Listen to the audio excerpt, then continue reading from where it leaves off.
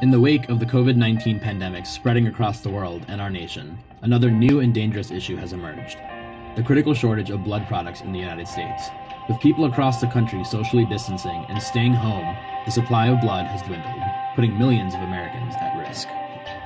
Almost 36,000 units of blood are used every day for patients with trauma, cancer, burns, sickle cell, and chronic kidney and liver disease. The American Red Cross supplies more than 40% of all blood to the people of this country, and requires 13,000 daily donations to maintain its stock.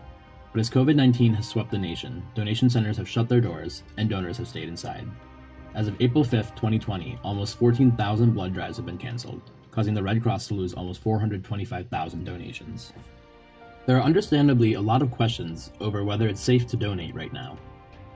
The Center for Disease Control, the Food and Drug Administration, and the American Red Cross have all endorsed that donating blood in the midst of this pandemic is still safe, and that there is no evidence that coronavirus can be transmitted through blood products, as it is a respiratory virus.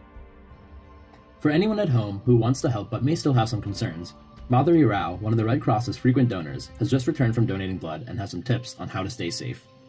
I usually donate blood every few months, but with what our country is going through with the pandemic, I naturally had a lot of apprehension about traveling outside my home and a lot of questions about the safety of donating.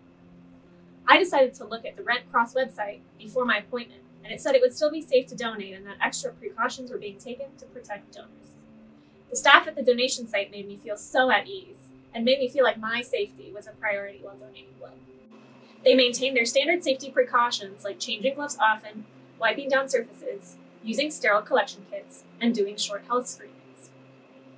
But they also implemented new protocols in light of COVID-19, such as checking my temperature outside the facility, asking me about my symptoms like fever, cough, and shortness of breath, providing appropriate social distancing of the donor beds, the waiting area, and the refreshments area, giving me drinks and snacks that were pre-packaged to decrease contamination, and providing ample hand sanitizer throughout the visit. Their health screening was also a little different, and they asked me some additional questions to check if I should donate or not, such as my travel history within the last few weeks, and if I had come into contact with anyone who tested positive for COVID-19 or was suspected to be positive. I also wanted to be safe, so there were a few things I did on my own to protect myself and the staff. While there may have been a few more steps involved in donating blood this time around, I'm so glad I was able to provide an essential health service during such a critical time. I encourage everyone, if they are able to make an appointment to donate blood and save a life today. Prominent public health figure Dr. Anthony Fauci has stated that donating blood is considered an essential community service. And U.S. Surgeon General Jerome Adams has stressed that social distancing does not have to mean social disengagement.